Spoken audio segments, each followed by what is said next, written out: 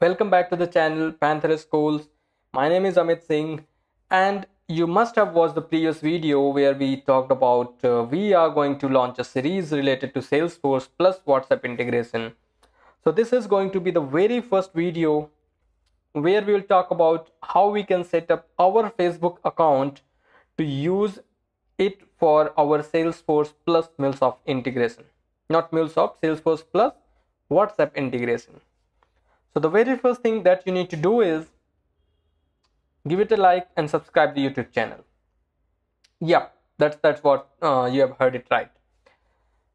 Now let's quickly start by setting up our Facebook account. So what you need to do is just open your browser and type this URL developers.facebook.com. Once you open this URL, this is the screen that you will see. Okay, once you click on this, you see this screen.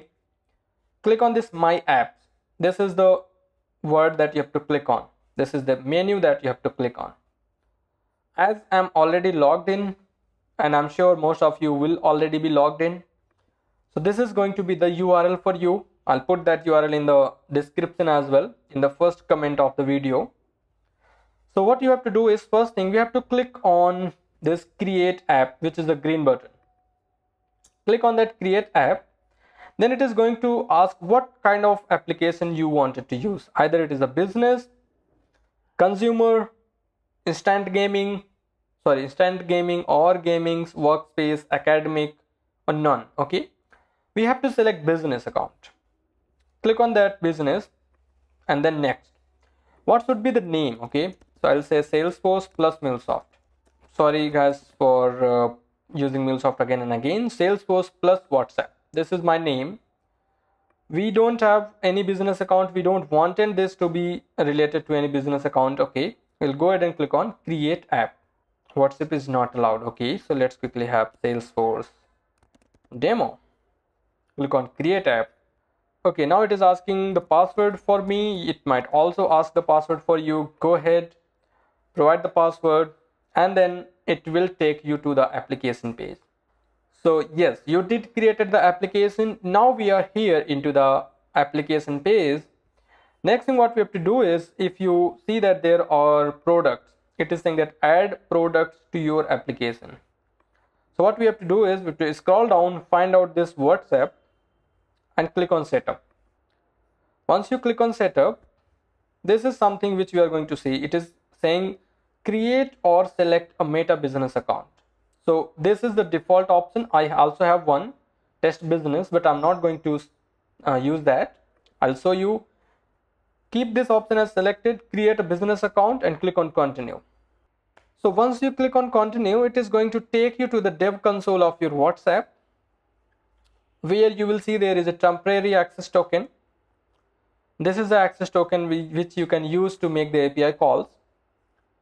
Then you will see send and receive messages. Under that there you see there is a step 1 which says that this is your number. This is your number by using which you are going to send the email. And this is your phone number ID. This is your WhatsApp business account ID. You will be using this phone number ID most of the time. Then under 2, I don't have any phone number over here.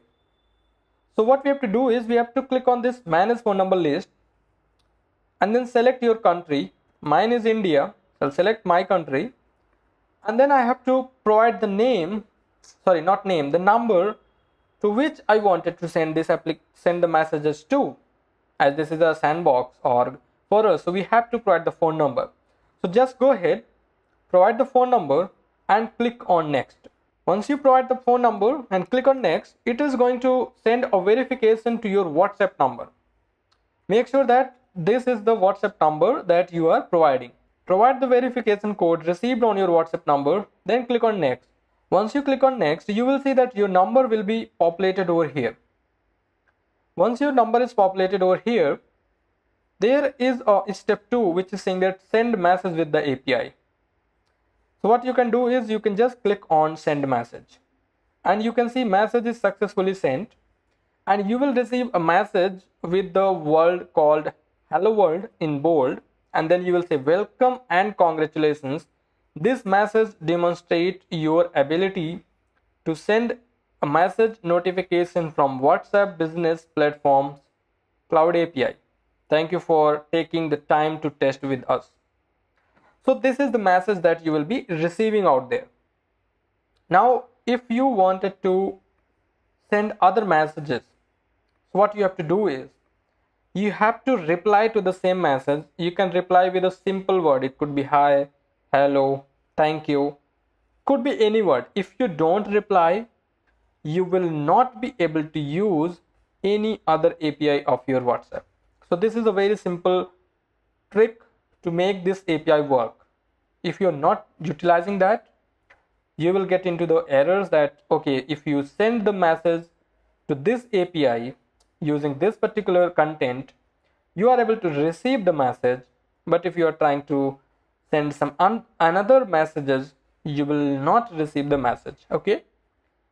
And then next is that you have a run in Postman. If you click here, it is going to give you the complete collection for your Facebook API, which you can, Facebook API means WhatsApp API, which you can use for your testing purpose.